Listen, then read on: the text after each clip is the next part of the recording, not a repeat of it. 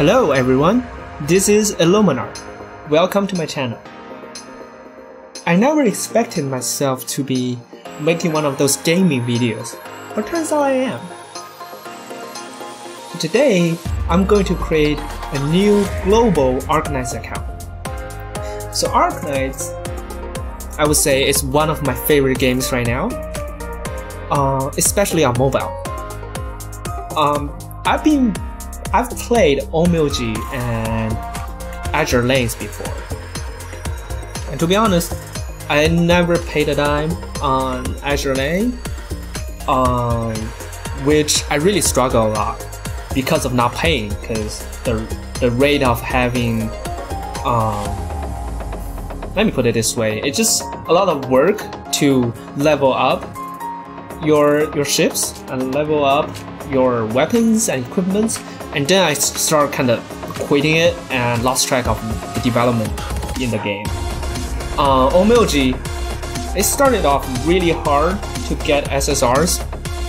You know, I've been playing that game for almost half a year and I didn't have a single SSR, and then one day I got an SSR and it was Kaguya. It was a support character. Yeah, so with those two, I paid a little bit to OMG when I first got my non-Kaguya SSR. I forgot which, it was a long time ago. And I paid them again when there was a charity event, basically a fundraising event to help rescuing dogs, I think, in the community. So I chimed in and got myself a really cute little item. But that was it. That was my experience with those gacha games or character rolling games until I ran into Arknights. So when I started Arknights, it wasn't early. That I'm talking about the CN server. It wasn't early at all. People have been playing it for a while. They all got their 6-star operators. They were telling memes that I couldn't relate at all. And then I just decided to jump in. And it was really a fun ride for a couple reasons. First, getting a 6-star operator isn't that hard. So today I'm going to demonstrate that there's a new starter event where you're guaranteed a 6-star operators in your first 10 rolls. And 6-star is the highest level you can get. So that is pretty nice. On the other hand, you don't need 6-star operators to pass all your levels or pass the events. Or I mean, by pass I mean clear the events. The game is more or less really balanced, and you have really good operators in 4 stars, in 5 stars, or even your 1 stars have a reason to them. Yeah, 1 star. By the way, 1 stars are really hard to get. You will never roll them. You only get them through the recruitment, which we will show later. Maybe in one of the other videos. But anyway, the idea is this game is really generous. Oh, yeah. One more reason to love this game is the resource that it takes to roll for characters.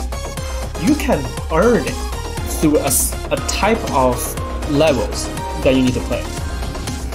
Of course, it doesn't come easily, and you have an upper limit of how many you can get per week. But when was the last time you can do something like this? Like, definitely not. With OMG, yeah, later on they start to have this kind of mechanism.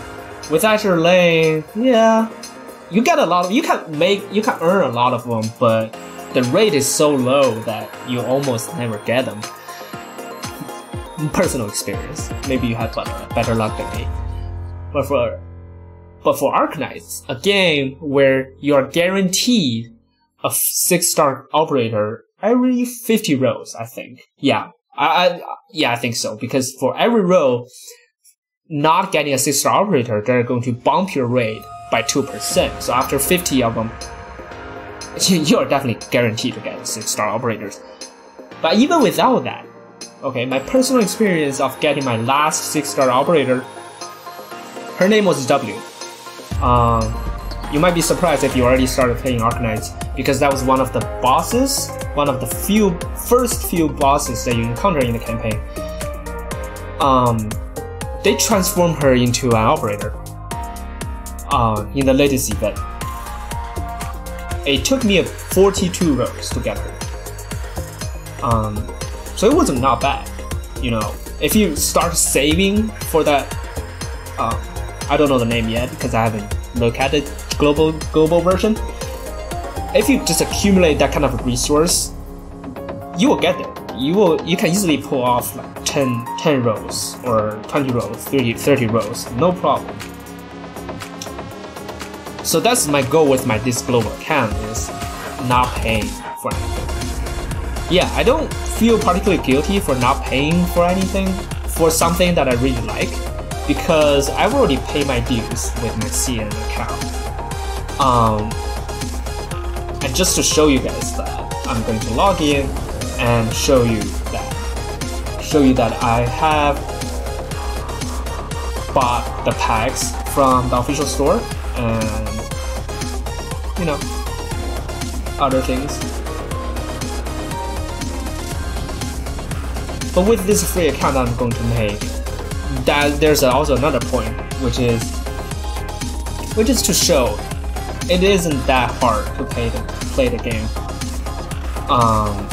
without paying anything, and that just shows how generous the Arknights team has made the game for us. And thus, I actually encourage you guys to appreciate that and maybe pay something out of your pocket. Yay! Anyways, pulling up my CN account, just trying to show, yeah, the emulator is a little slow. Oh, one word on that emulator. This is called NetEase, a Chinese company. NetEase Mumu, based on, I guess, an open source Nemu, like NEMU, Nemu player, or a Nemu emulator. So they basically wrap around that. An open source emulator.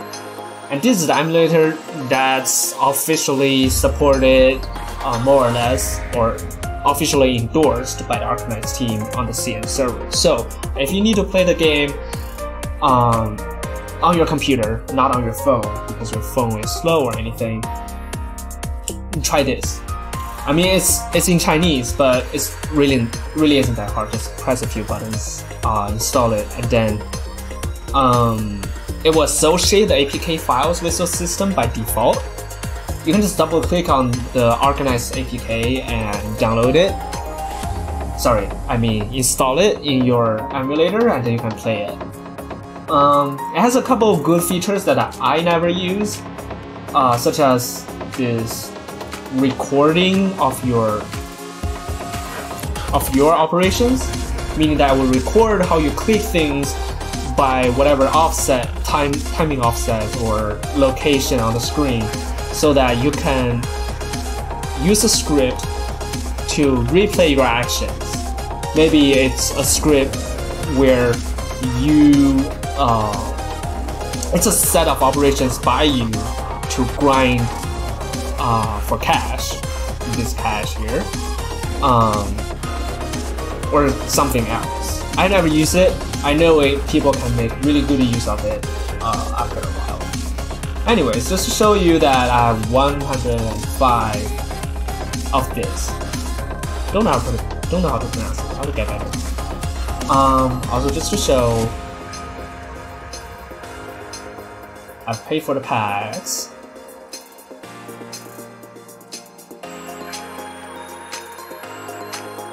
Yeah, it's a little laggy, I understand.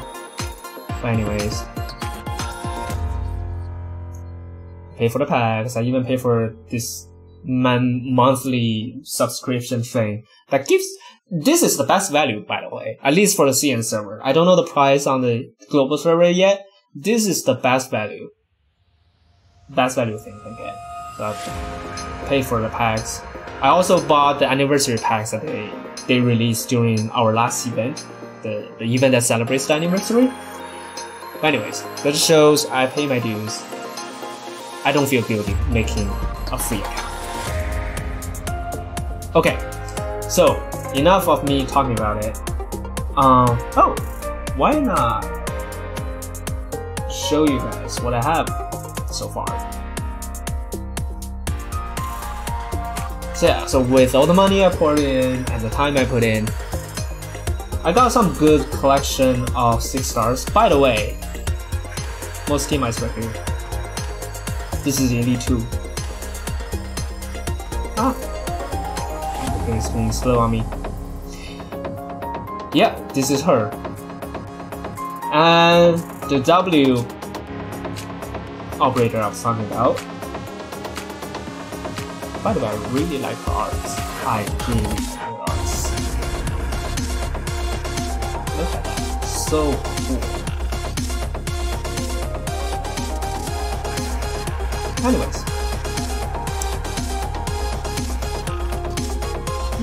This game's so laggy. Oh. Yeah, this is one of the skins I bought. Hoshiguma, that's gonna be Japanese translation for the Chinese name right there. I don't know who is who. I always have an impression that the game is translated from a Japanese script into Chinese. I just have that feeling, even though it's made by a Chinese studio. Those things happen, with globalizations. Maybe the content is made by a studio in this country and it's released somewhere else. Still laggy. But anyways, you got the idea. I've been playing this game for a while now. Yeah, let's jump into the global one. One additional reason I started this is I realized I missed the summer event. I can't say enough that how that summer event surprised me. First of all, it's really well made.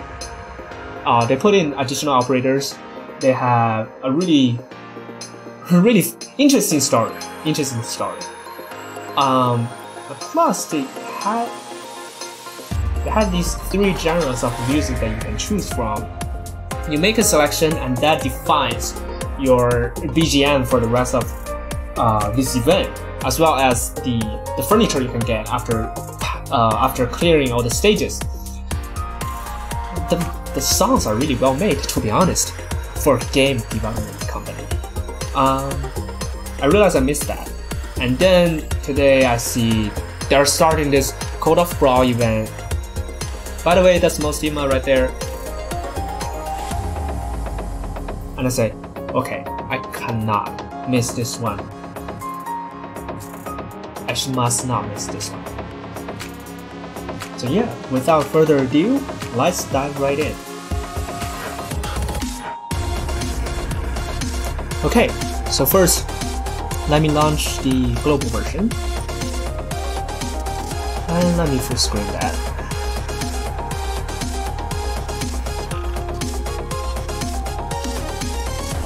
Wow, this really feels like one of those PC games where it's student, I don't know, Sega or Vanguard.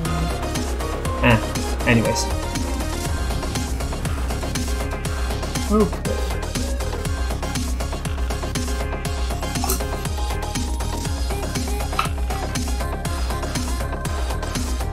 So yeah.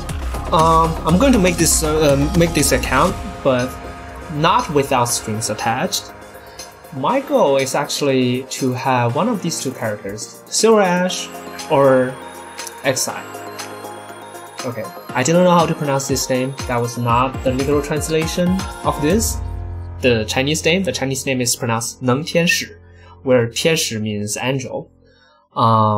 There's no angel in this word, so it's not a literal translation. I wasn't sure how to pronounce it. I had to look up the Japanese version because I know the Japanese version is probably going to be based on the pronunciation. And here is the verdict. Exusiai. Oh, Exusiai. Okay. Anyways, Exusiai or SilverAsh. That's my goal. But again, you don't have to do this because like I said, you don't need the 6-star operators to pass the game. But for me, it's just something I want to try, you know, to test my luck against this. And let's see how that goes. Hey guys, I am back. So there were some technical difficulties with my Mac. Namely, it doesn't have enough computing power to be running the screen recording and the emulator at the same time. So I switched to my Windows machine. And surprisingly, I found that 90s Mumu has an international version, and that international version comes with Google Play Store. So for those of you who actually live outside of China, this is good news to you. You can log on to this emulator as if it was your phone or tablet. Anyways, now I think this finally works. Let's dive right in. So we're gonna start creating a guest account. Arknights. The reason being guest account, it only creates some kind of a token locally, and with Android, you can clear local storage as whatever you want. So yeah. Oh, by the way, here I'm just rolling the keyboard because I always create a unique username whenever I create the accounts. Skip stories. Yeah, well, in order to not keep you guys waiting for too long, I'm just gonna speed this through as fast as I can. And this part is a basic tutorial. Basically, it's just teaching you how this tower defense game works. You have a limited number of deploy points, and each unit, when you try to deploy them, it comes with a cost. And you can, of course, you can never exceed that cost. You can never deploy someone whose cost is higher than the deploy points you have. And you got to pick the direction.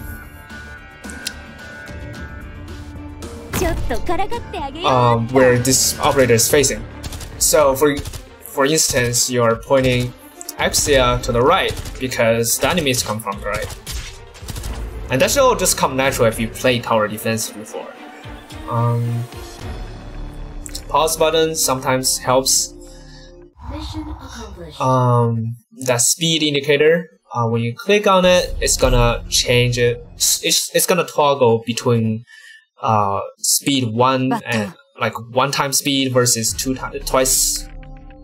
1 times the speed versus twice the speed. It's gonna toggle between those. I'm gonna use that as well to speed up the progress. So this part is teaching you about the different roles of the operators. So for example, Texas is a Vanguard. With Vanguard, a primary reason that you use them is, first of all, their cost is usually low. So they're probably the only ones you can deploy at the start of the game. Plus, they usually give you bonus deploy points one way or another. And that's just very helpful for you to develop your defense for the later game. And yeah, here you're being told that when facing a heavy armor enemy, you're supposed to use casters who deals arts damage, because arts damage ignore the armor. But they are decreased by a certain percentage based on their arts resistance, the enemy's arts resistance. And basically that's it. Just speed through it. Oh, also you need to use skills. For example, I'm gonna use it on Texas. Yep, that's it. Mission accomplished. Okay, skip. Yeah, basically the story goes, you are rescued from a bunch of under the debris, and you don't remember anything. That's why you need to be taught how to, how to control everyone, how to deploy units and stuff like that. Here it's telling you how to roll units, but that's the single roll. We're going to use the multi-row, actually 10 row right next to it. But this is not quite the time yet.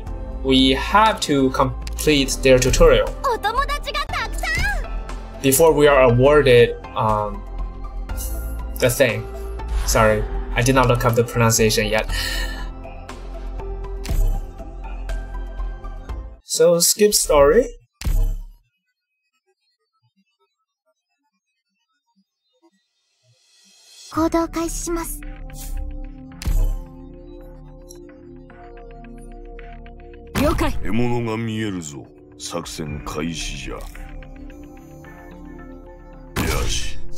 So yeah, what I do when I know my operators are much better than enemies is a typical style called gate blocking.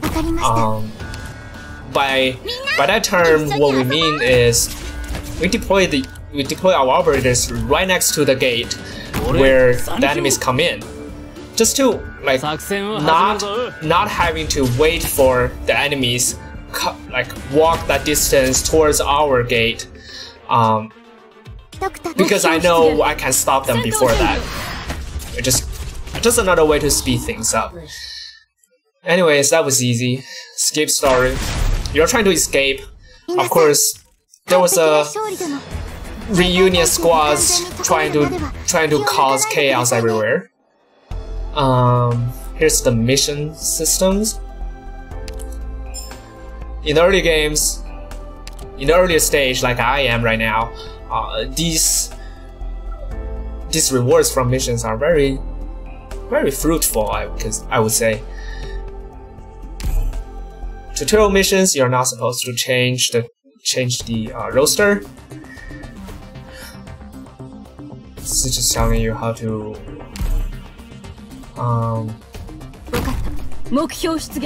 deploy medics, I think, or healers.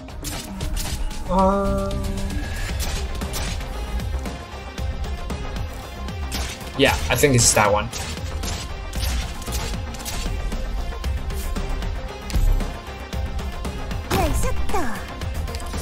Hibiscus.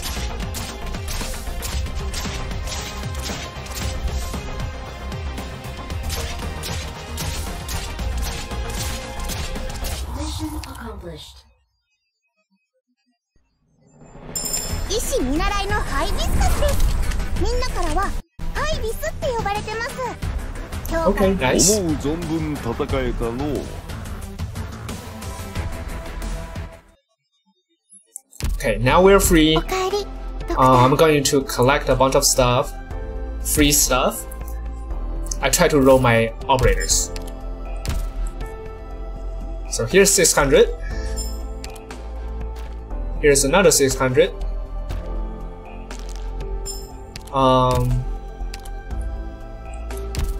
Through the mail, you have 3,800, and that's enough for the turn rolls, I believe. So, yeah, let's do that right now.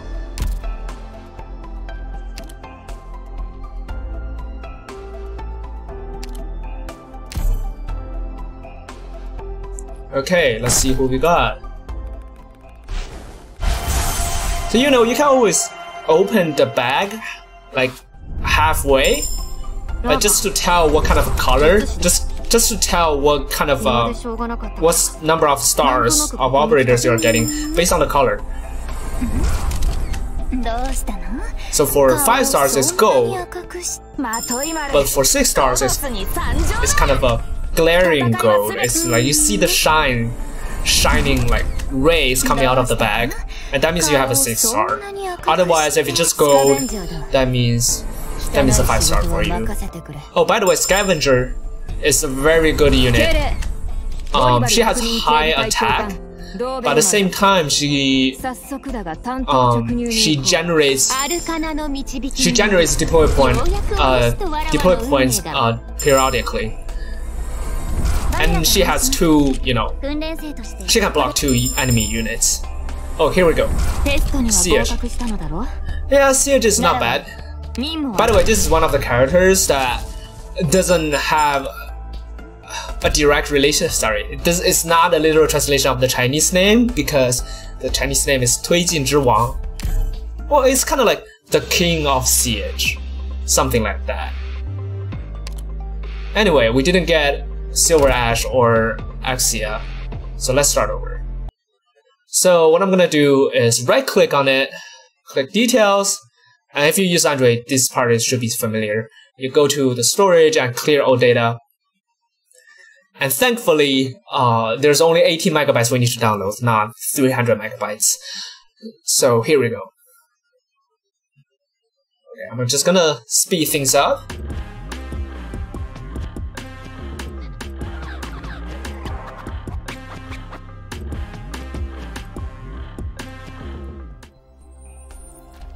Okay, now here we go again.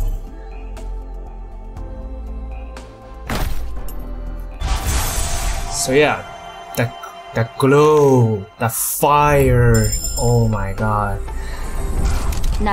Wow, it starts with Texas. Oh my. That's good news. Wait, here's our Exusiai. What? This is my second row.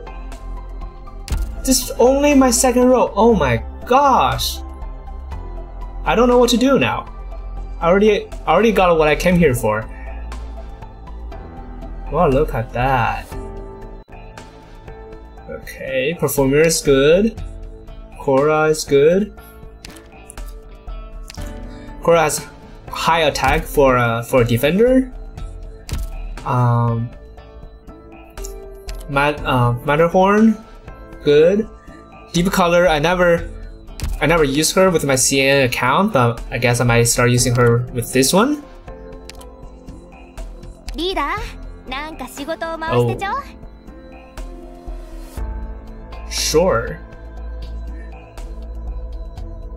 There's a lot I want you to do, namely the whole game.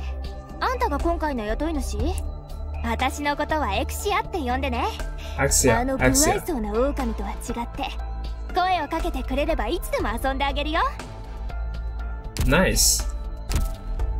Well, that wasn't as hard as I thought. So since we accomplished our goals so fast, maybe I just do a little bit more in this video. So how about we carry on and finish the prelude chapter. Yeah, let's do that.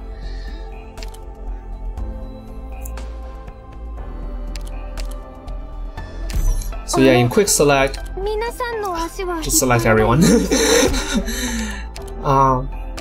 They didn't tell you, but they actually limited the scope to be just healers. So that's why you only see a few of them. But I'll just put in everyone, because with every game you win, you're gonna increase the trust. Trust being an attribute of each operator, and trust is helpful because if you increase the trust, you might gain additional buff on that operator. Maybe it's like increasing attack or increasing one of his or her talents. And here goes the story. Anyways, trust is good. You can develop trust by winning games, but that's kind of slow. You can gain trust by stationing your operators in the base for a day. But not all of your operators can be stationed as often as you think. We'll see that in a bit, because right now our base is not enabled for us. So basically the story is, you know, the riots in Chernobyl already makes the news, and the news is saying, oh, our brave soldiers is gonna put them down in no time. But you know that's not the case, because you only see reunion members speeding up the soldiers everywhere. Okay, so nothing special about this one. It's still very easy, so we're just gonna block the gate. Trying to save every single second that we can. 戦ってる時は眠らないんだから。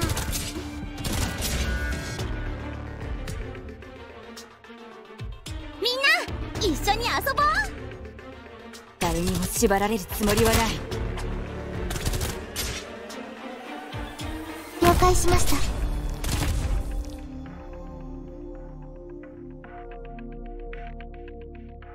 分かったぞい。ぬるぬる。作戦を始めるぞ。ロックンロール。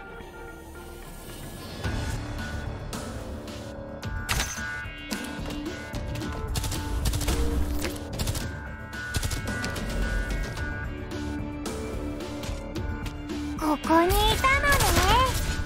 Mission accomplished.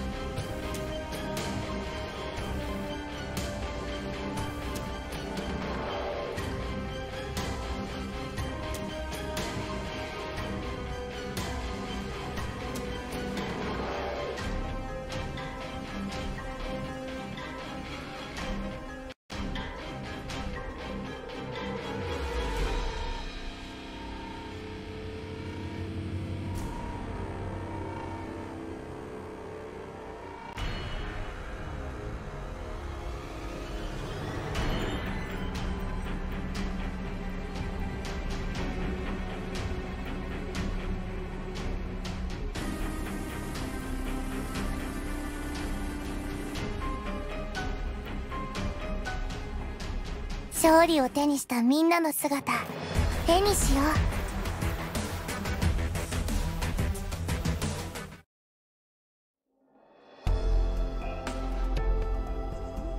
So here, they are going to show us how to use the recruit system. So a lot of times you don't really expect to get high-level operators through recruitment, because the 5 stars and 6 stars are really hard to come by, especially 6 stars. You can see even if I tune up the timer, it only shows us at most 5 stars. It doesn't show 6 stars. To get a 6 star, you actually need a special tag. I don't know which one yet in English, but there is one. You can only get 6 star after you select that one. So for me, the recruitment system is more for getting those certificates. After you accumulate those 3 stars and 4 stars, or you start getting repeated ones, you get those certificates, and then later on you can take those certificates, go to the store, and substitute them for other supplies. And that's what makes it more useful.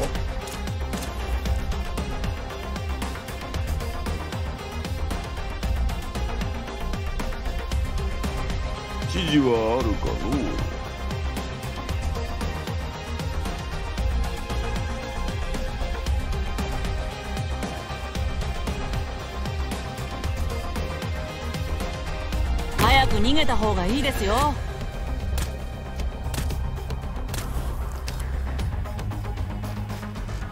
みんな狩りを始めましょう。指示はあるかのう。指示に従います。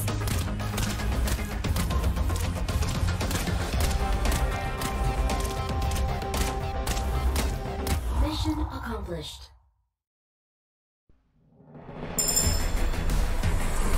ラテラーノ出身、射撃担当のアドナキエルです。銃を扱う資格はドクターの指示のおかげですね。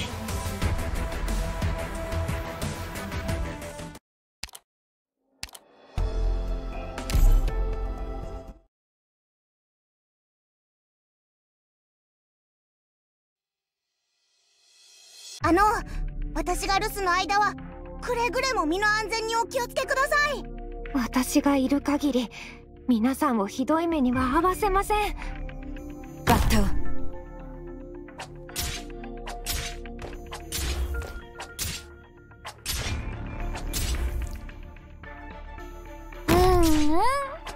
聞いてるよ。ここにいたのね。ちょっとからかってあげようっと。敵が来ます。皆さん戦闘の準備をしてください。分かったぞい。狙って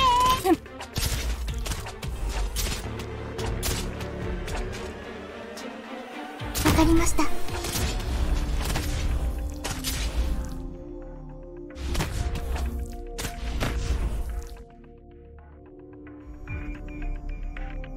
治療が必要な人はいませんか？エクシア、援護を。お薬です。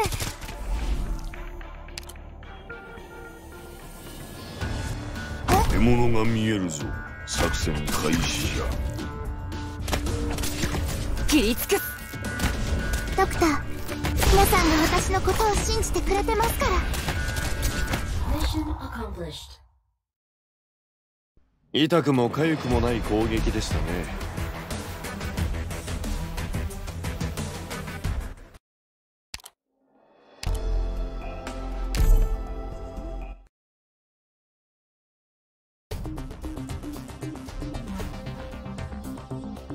了解。治療の用意を。これでよし。よし。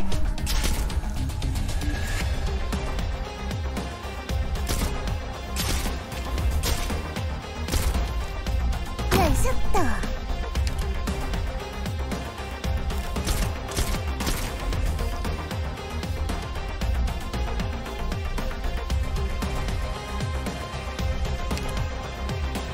獲物が見えるぞ。作戦開始じゃ。獲物が見えるぞ。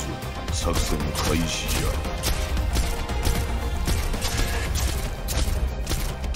Mission accomplished.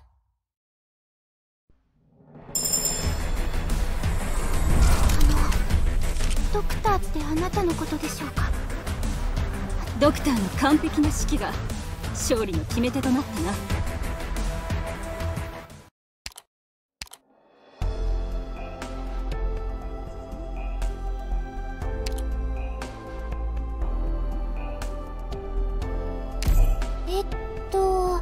集合場所ってどこ？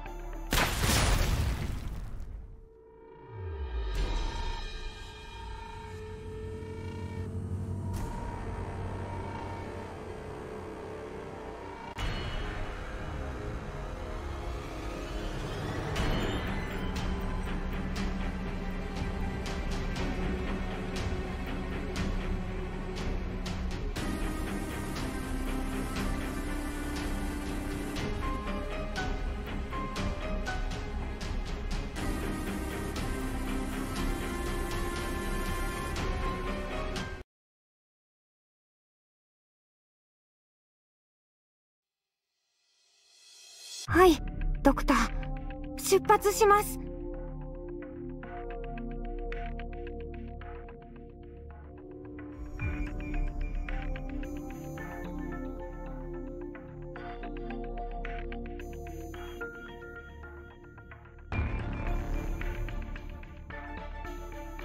どうしてみんな仲良くできないのかな。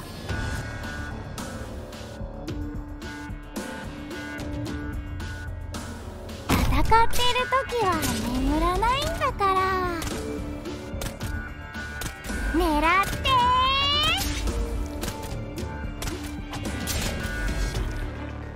ー。ちょっとからかってあげようっと。私がいる限り皆さんをひどい目には遭わせません。ここだよ。黙っていろ。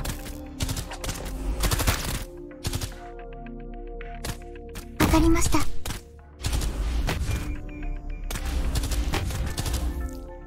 ぬるぬる。何すればいいの？アップルパ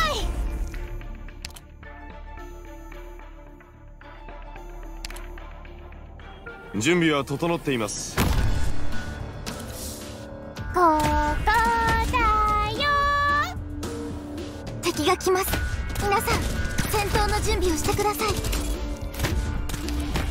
い、皆さんが私のことを信じてくれてますから。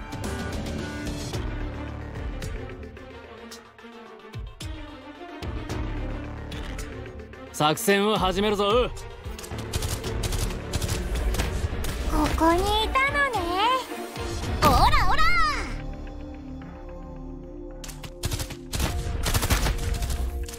黙っていろ。Mission accomplished. 勝利を手にしたみんなの姿絵にしよう。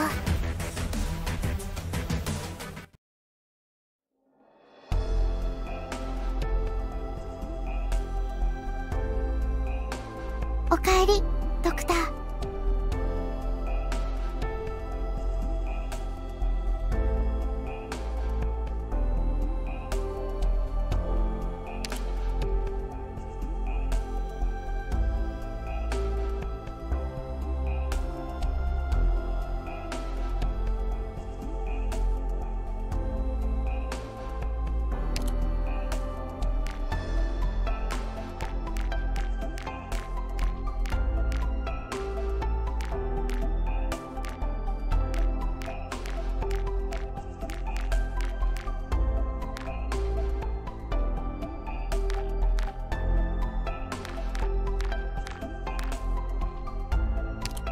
なるほど、本当に役に立つ知識ばかりです。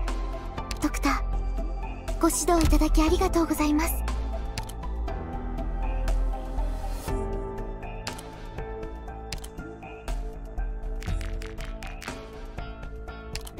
ありがとう。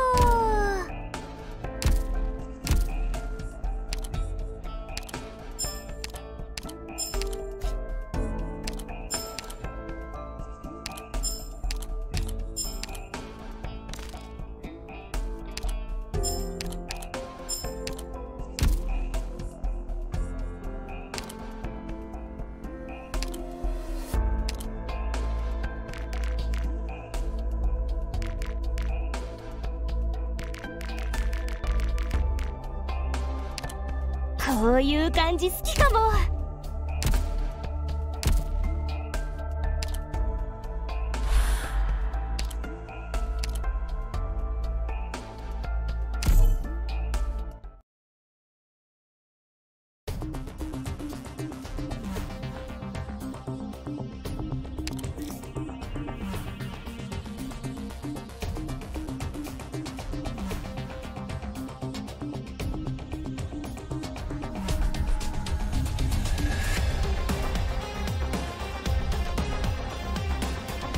ここを皆さん警戒してください。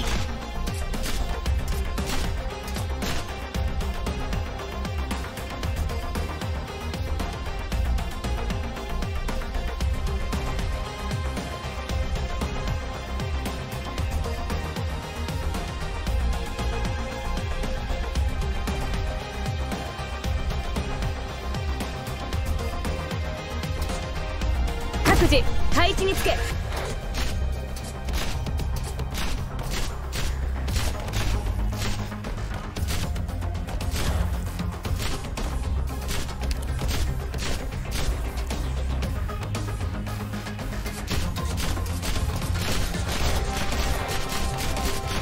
みんな私に続け。 Mission accomplished.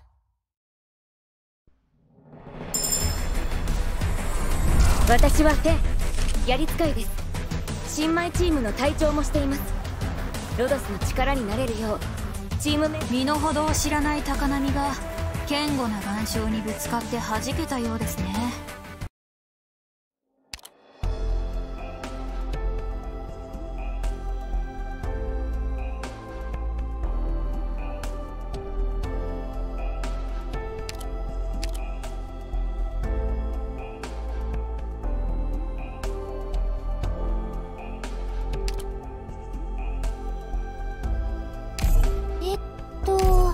集合場。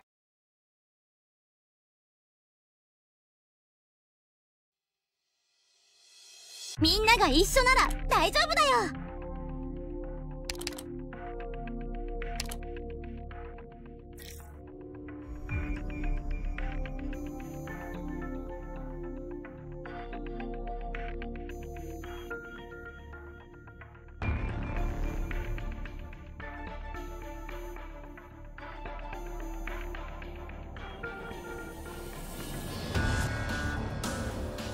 バッタを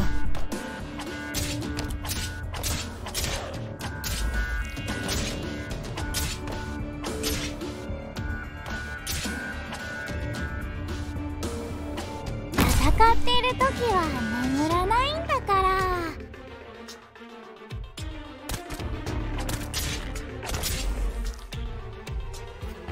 ついてきて。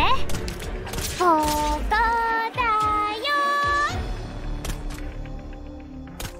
よ。よし。黙っていろ。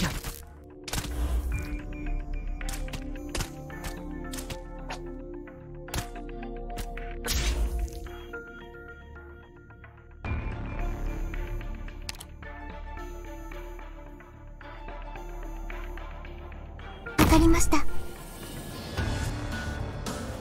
作戦を始めるぞ。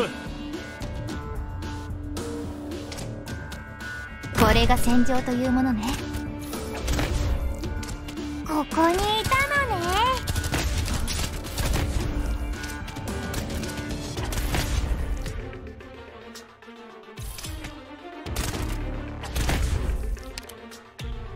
バラージュ。誰にも縛られるつもりはない。ドクター、皆さんが私のことを信じてくれてますから。ここにいたのね。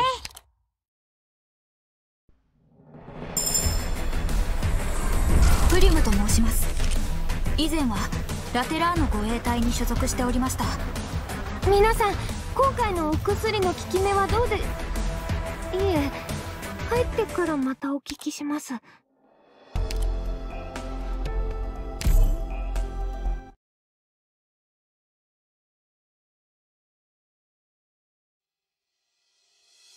出発じゃ。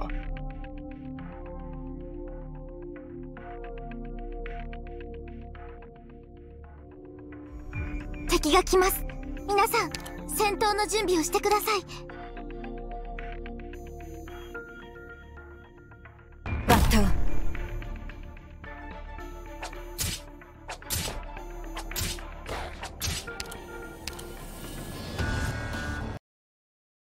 油断の代償がこのざまか。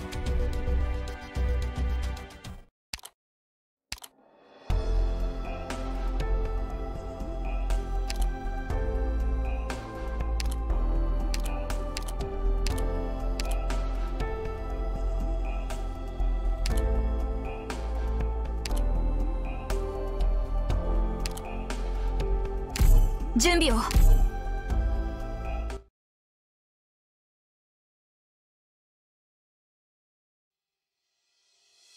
みんな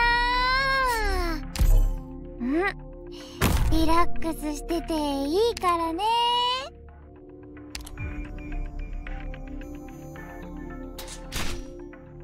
始めよう。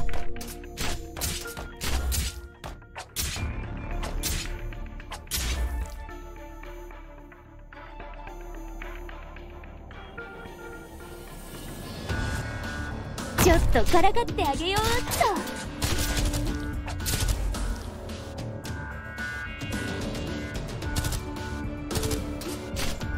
私の出番？あらーじゃよいしょっと。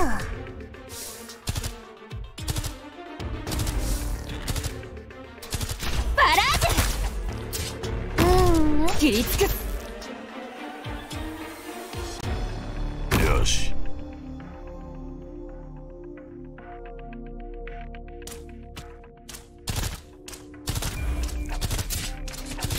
ディオ・ボーレント。この槍に全てをかけて我が信念を貫く。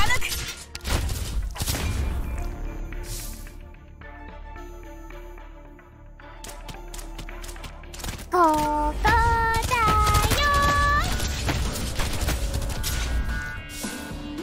誰にも縛られるつもりはない。こ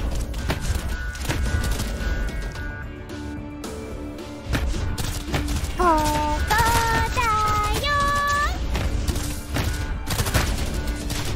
Mission accomplished.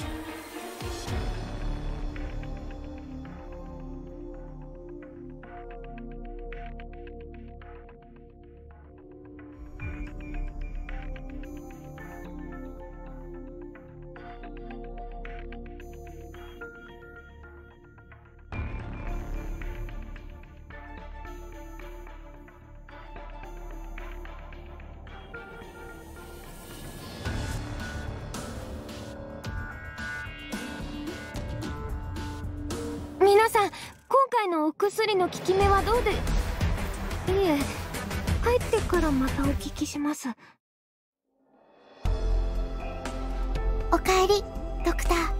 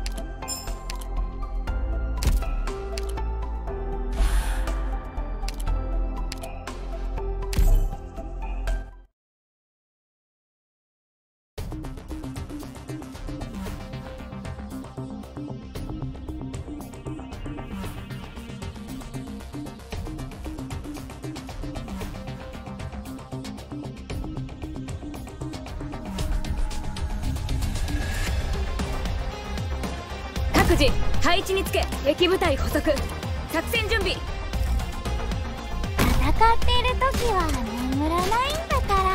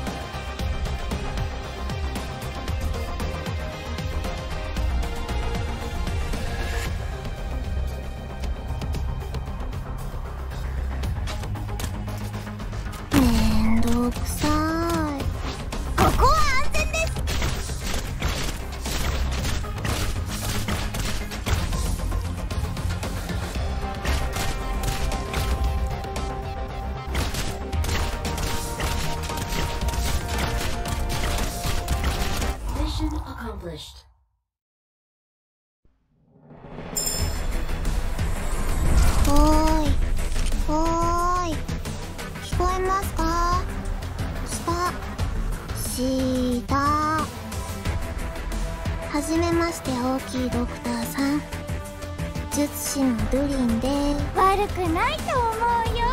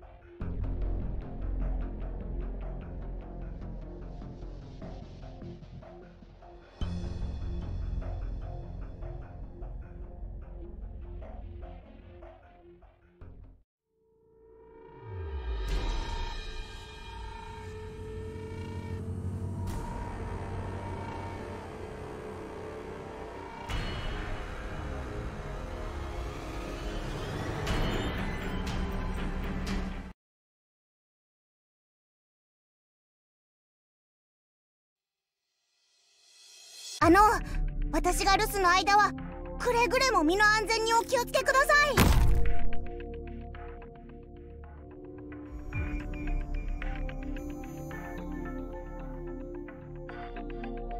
い。始めよう。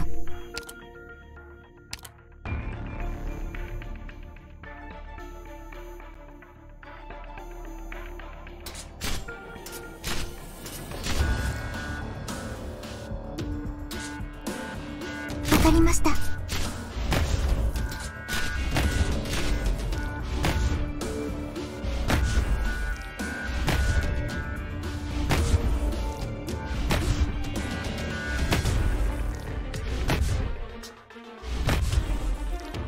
黙っていろ。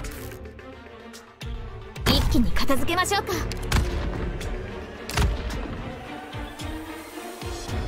ついてきて。ディオポーネント。うんうん。聞いてるよ。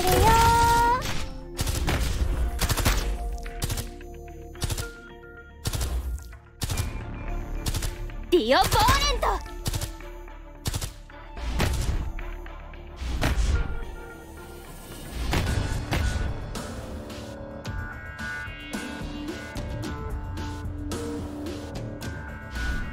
分かったぞい。狙って誰にも縛られるつもりはない。ドクター、あなたの考えはお見通しですよ。この程度のスピードで私に勝てるとでも？ Mission accomplished.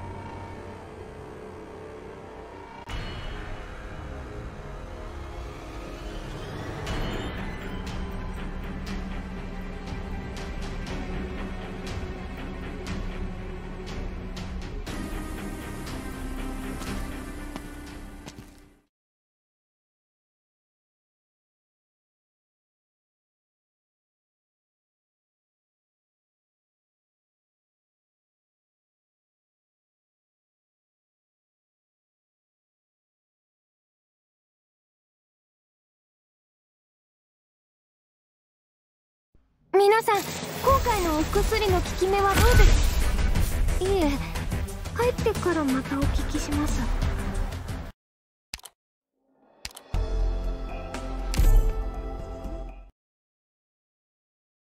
めんどくさい。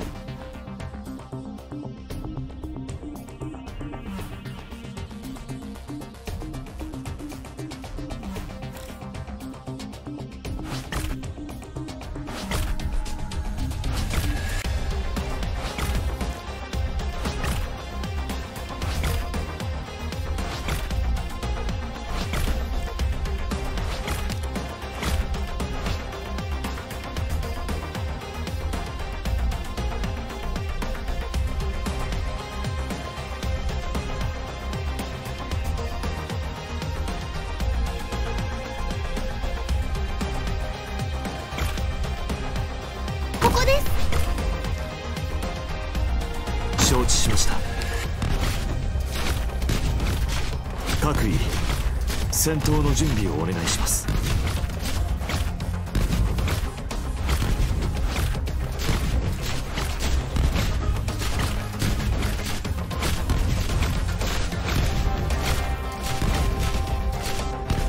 Mission accomplished.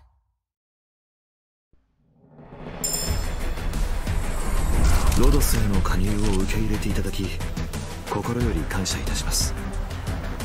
これからは一人の術師としてドクター殿のために敵を一人残らず倒すことができました。ロドスのみんなはやっぱり最高です。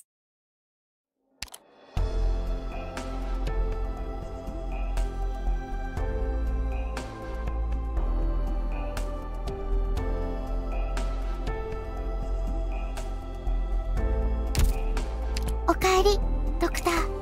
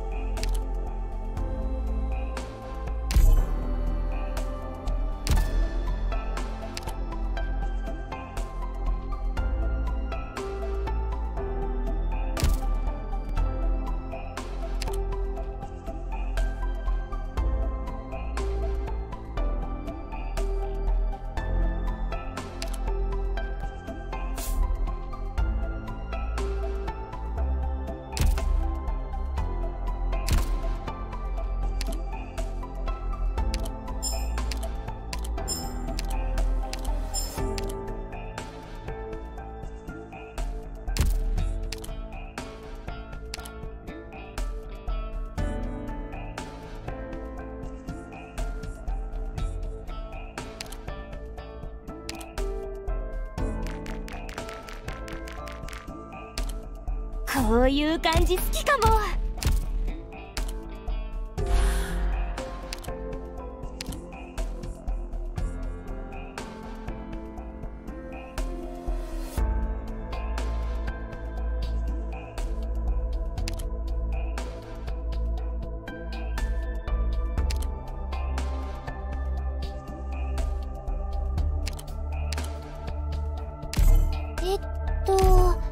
集合場所ってどこ？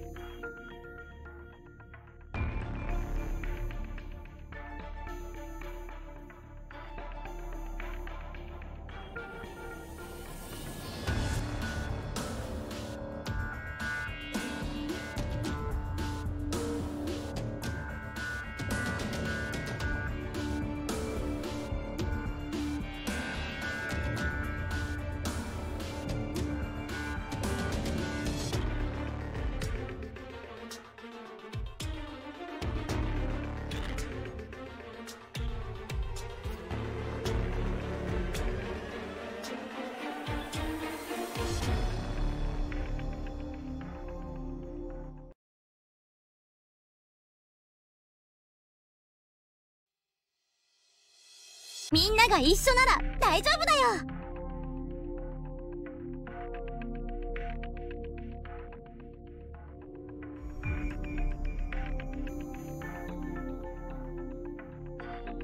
あいつらもう二度と明日の太陽を見る機会はないかもね。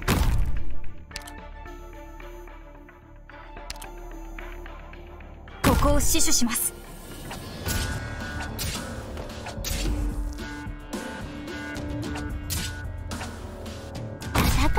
時は眠らないんだから狙ってついてきて。黙っていろ。分かった。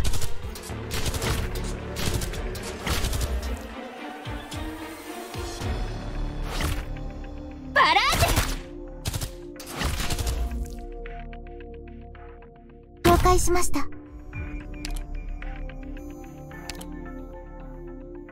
よし、凍りつけ。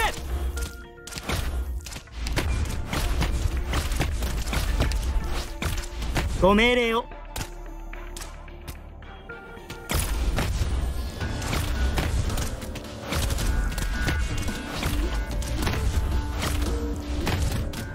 こ黙っていろ。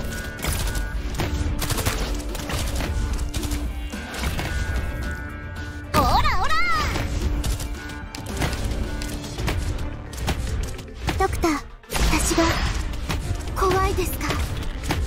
凍りつけ。Mission accomplished.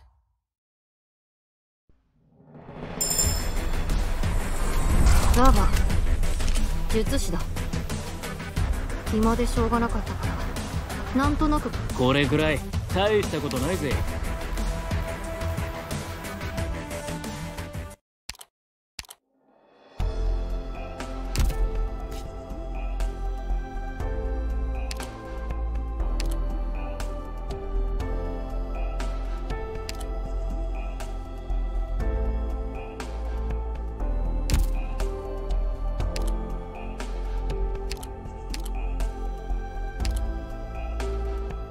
チームワークなんて他の奴らがヘマしなきゃそれでいいんだ。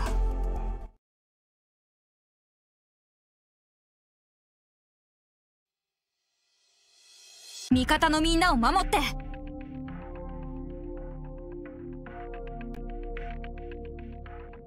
敵が来ます。皆さん戦闘の準備をしてください。承知しております。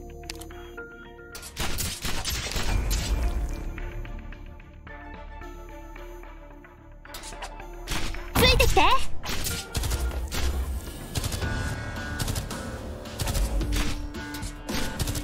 ップルパイ。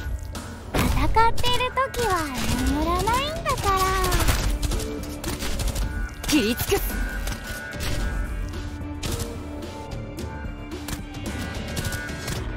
ポイオボーレン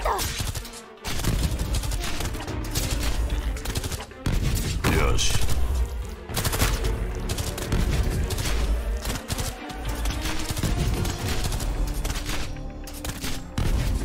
ここにいたのね。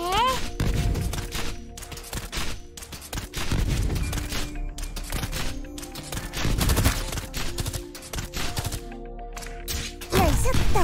ラテラーノの栄光を背負って戦います。狙って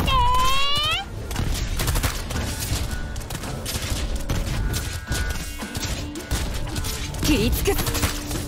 了解した。おバカさんたち、僕がここだよ。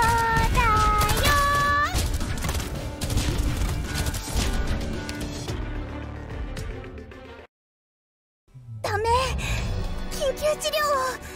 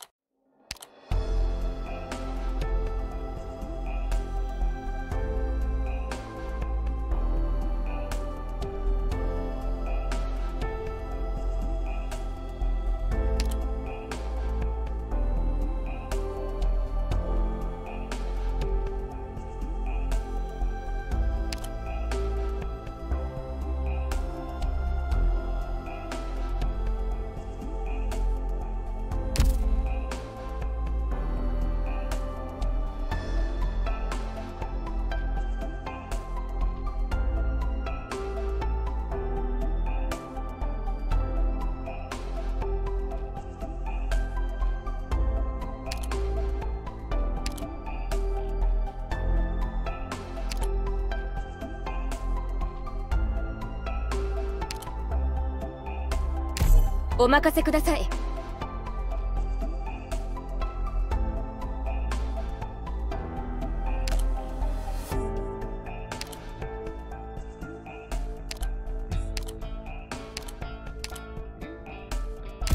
みんな何か要望は？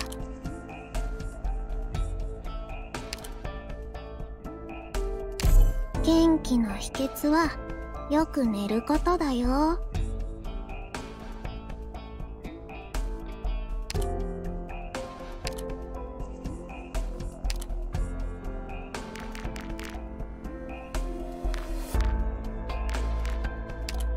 サンキュー。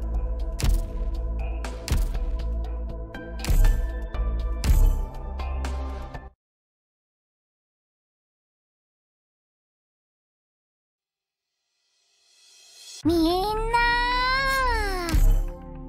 なリラックスしてていいからね。各自配置につけ。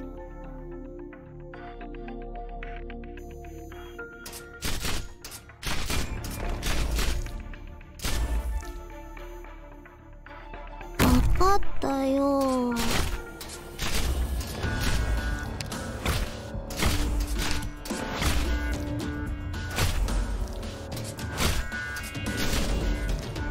了解です。貫く。ちょっとからかってあげようっと。凍りつけ。戦ってる時は眠らないんだか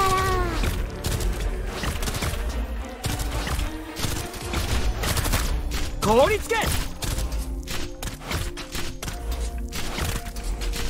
何でしょうか。ラテラーノの栄光を背負って戦います。ここは安全です。バラージュ。みんな私に続け。何でしょうか。オラオラアップルパイ。俺30。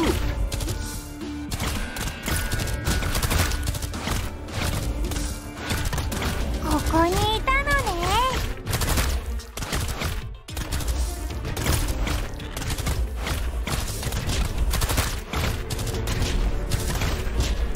来いよ。ここにいたのね。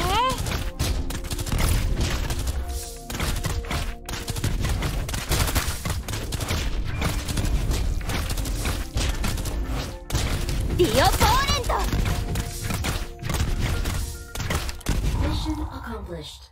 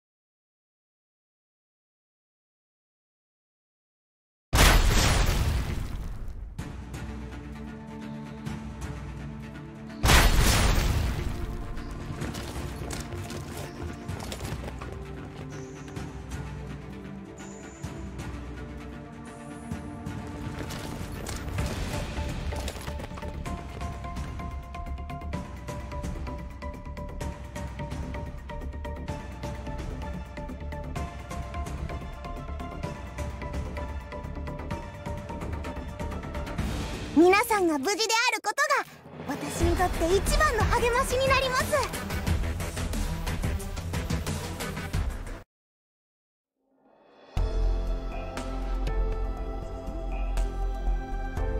おかえり、ドクター。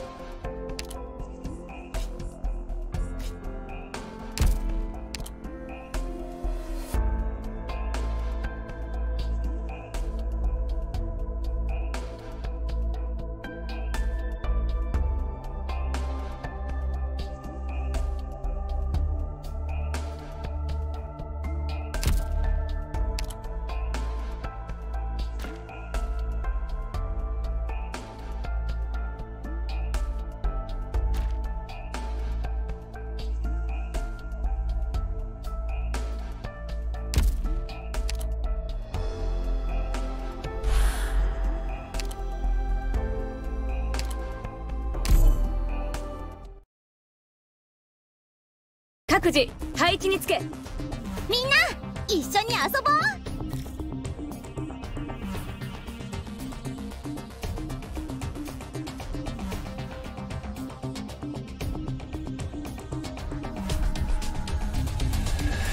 おバカさんたち、僕が相手だよ。早く逃げた方がいいですよ。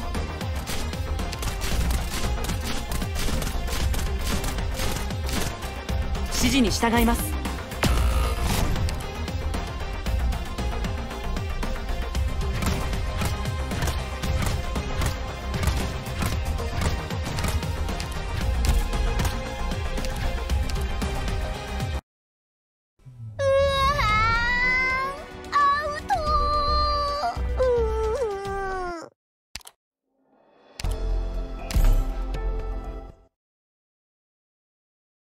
私たちにお任せください。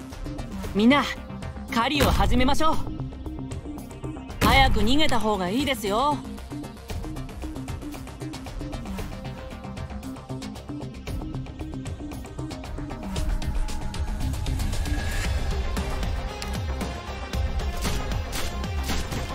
準備完了。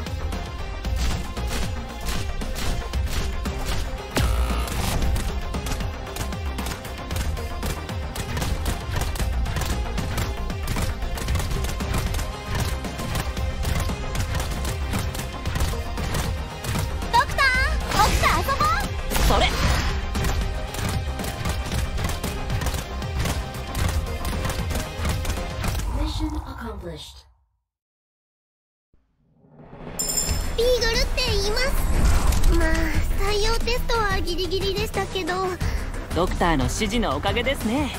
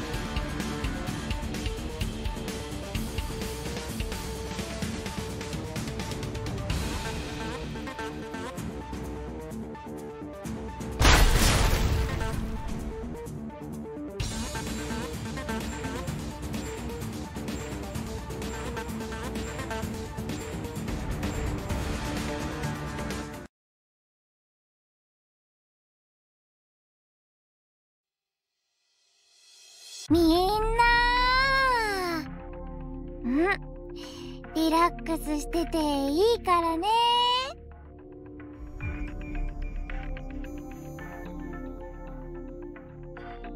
敵部隊捕捉、作戦準備。ここを死守します。各自配置につけ。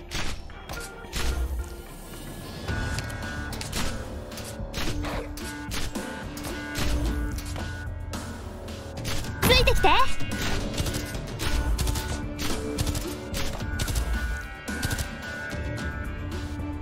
ラージ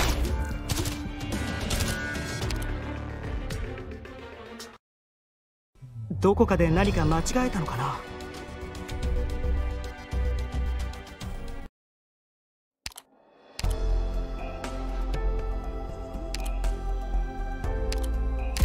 何をすればいい？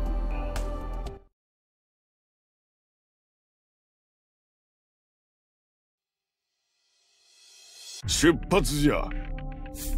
獲物が見えるぞ。作戦開始じゃ。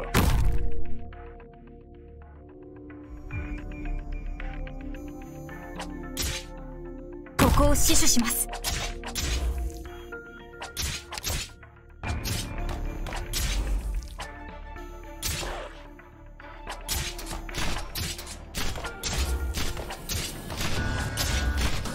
ここは安全です。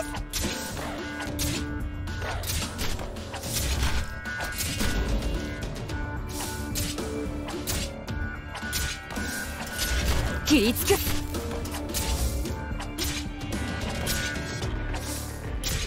オラオラ。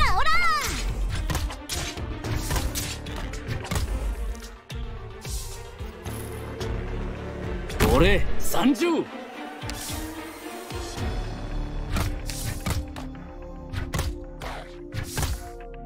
分かった。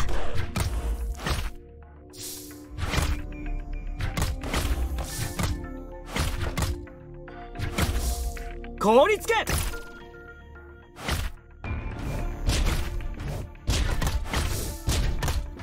怖がらないでください。凍りつけ。切りつく。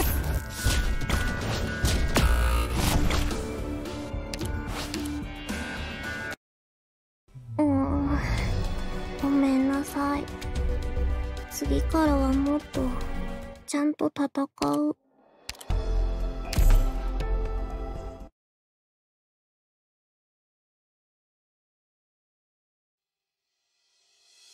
行動開始します。どうしてみんな仲良くできないのかな。承知しております。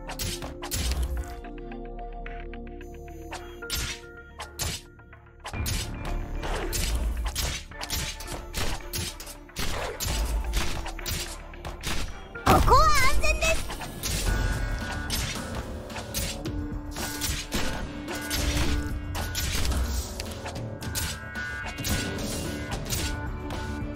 ついてきて。ドクター？俺30。敵が来ます。皆さん戦闘の準備をしてください。オラオラ。ロックンロール。かしこまりました。何でしょうか。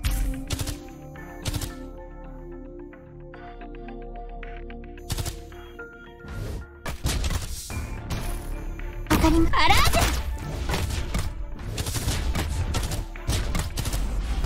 ュ。怖がらないでください。了解した。誰にも縛られるつもりはない。了解です。アップルパイ。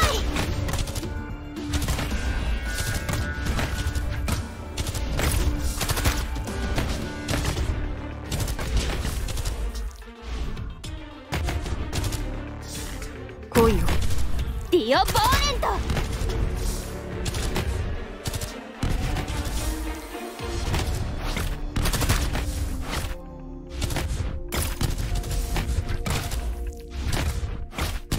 ィオポーレント。私が怖いですか？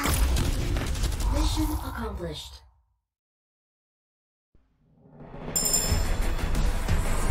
石見習いのアンセルです。外科のアシスタントを担当します。よろしくお願いいたします。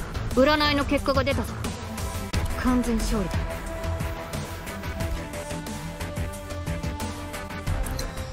So, yeah, we are at the point where they tell us about the supplies grinding stages.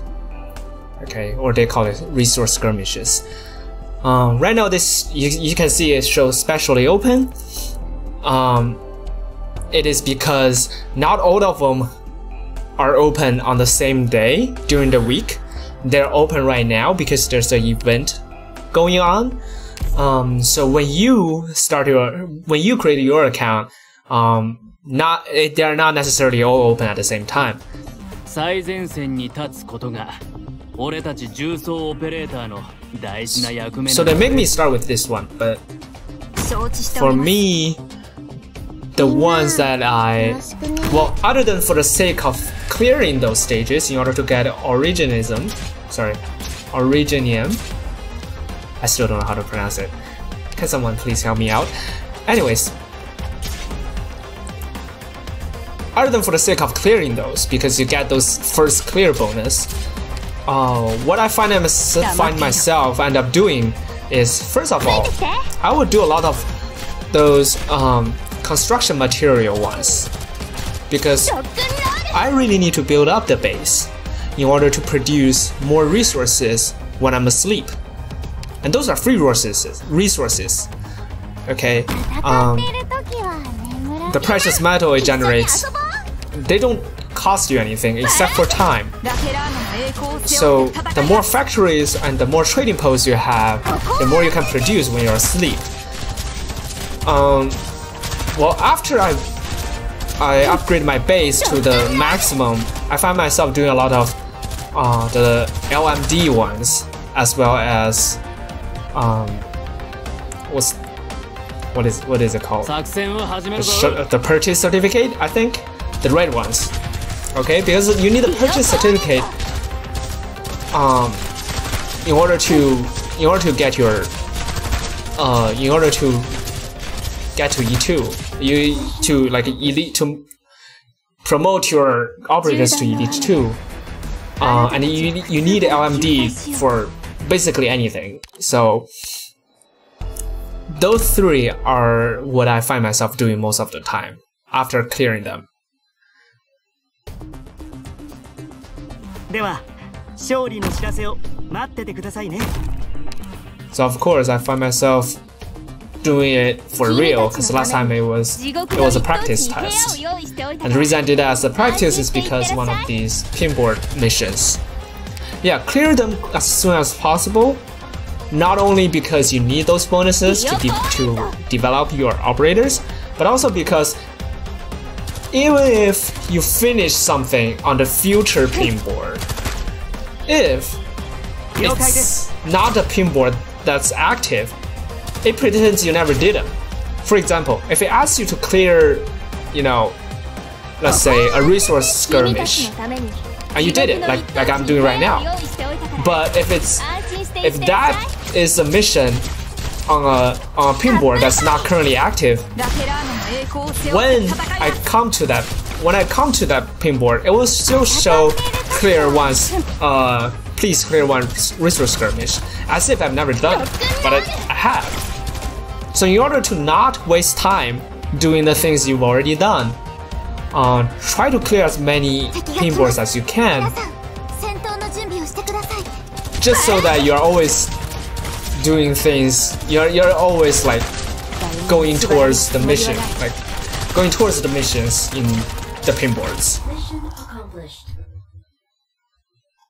当然の勝利だ。ずーっとアーツで後方援護を頑張ったもんね。おかえり、ドクター。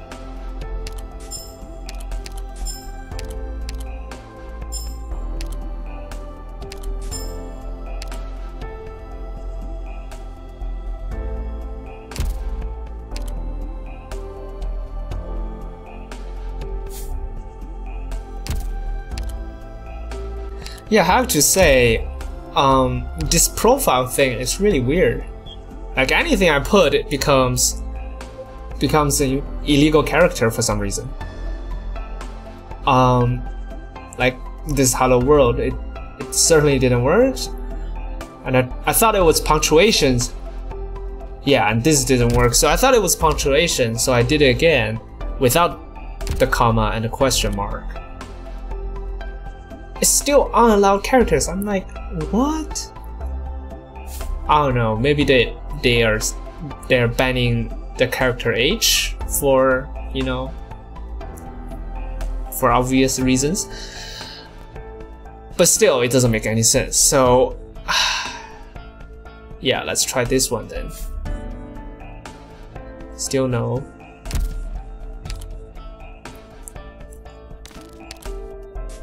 Let's try something else.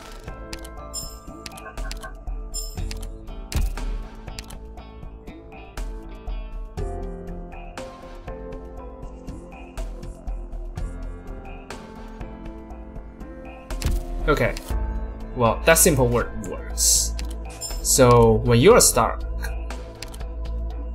try something simple and just don't have any expectation of it.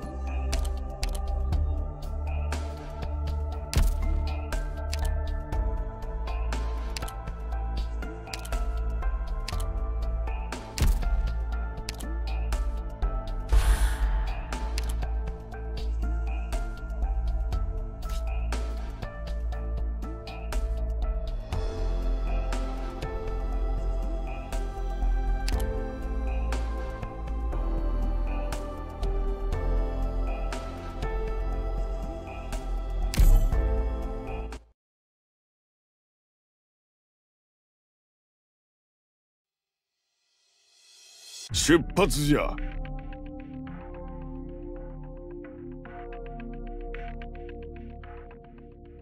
みんな、よろしくね。あったわ。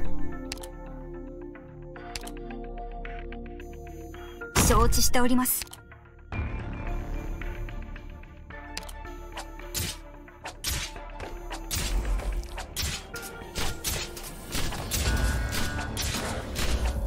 ここは安全です。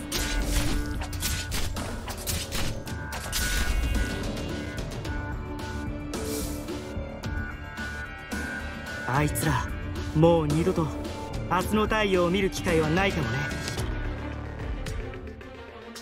誰にも縛られるつもりはない。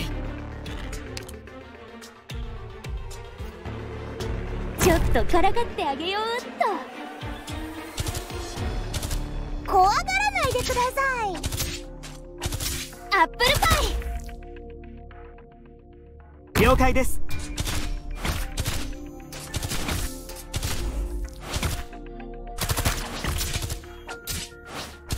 おバカさんたち、僕が相手だよ。倒れろ。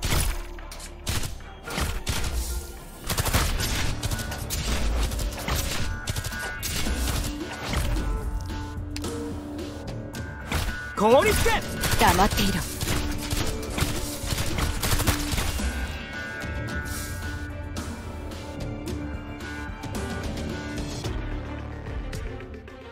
凍りつけ。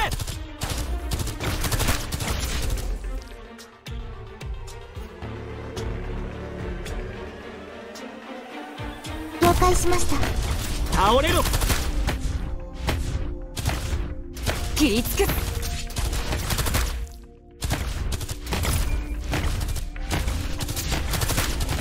なんでしょう、この槍に全てを。もっと早く傷が癒えるように手伝う。もも引かないよ。ロックンロール。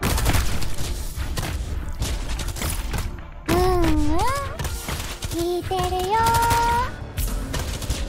めんどくさ。ここにいたのね。ゆっくりでいいよ。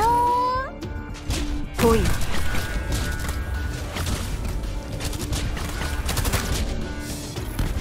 Mission accomplished.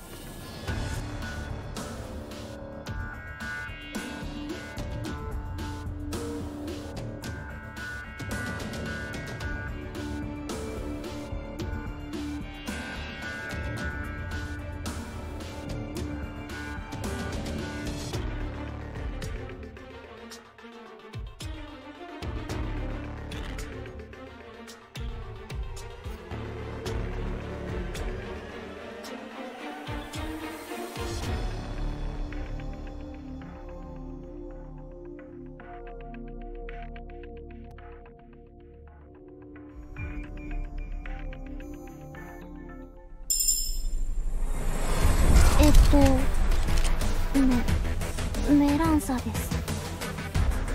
この刃、あなたのために振るわせてください。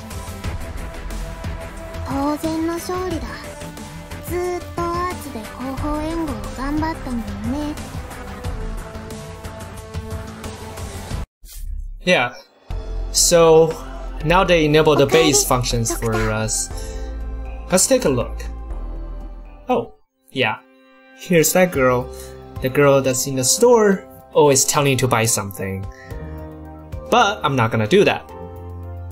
So her name is Closure. Wow. What an interesting name. Also, ship reliability engineer. You know, there's a position, many other companies, those are called site reliability engineers.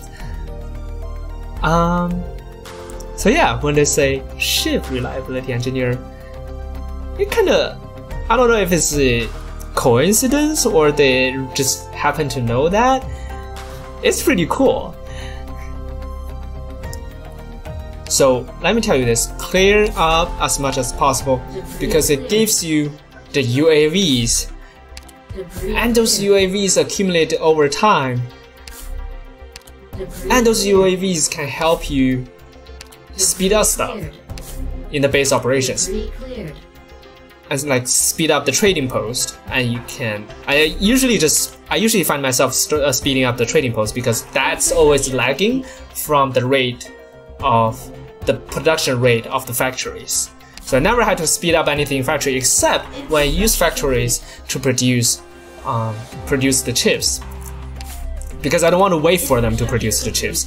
But other than that, when I'm producing precious metals in the factory, I find myself speeding up the trading post because the trading post is always slower than the factories.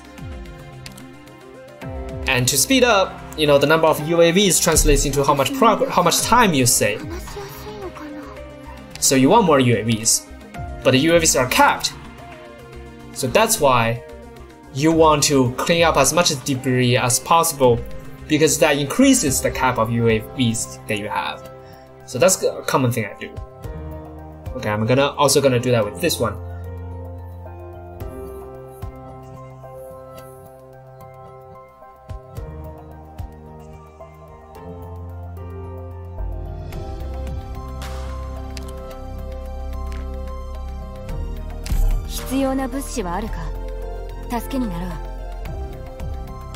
Resources received.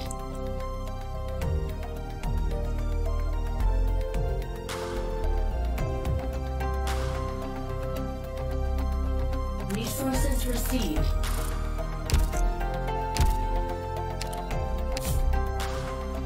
Debris cleared. Debris cleared. Debris cleared. Debris cleared. Debris cleared. Cancelled. Infrastructure complete. Infrastructure complete. So yeah, you need a dormitory for two reasons. One is you need to rest. You need to let your station operators rest after probably a day. On the other hand, when you decorate your dormitories, that's going to increase, I don't know what it's called yet, increase the points of like comfortness per se. And when you increase that, it increases the number of credits you can earn for free in the store when you log on. Like during your first log on of the day, you get free credits, and the number of credits is determined. It is proportional to the comfort points of your dormitories combined.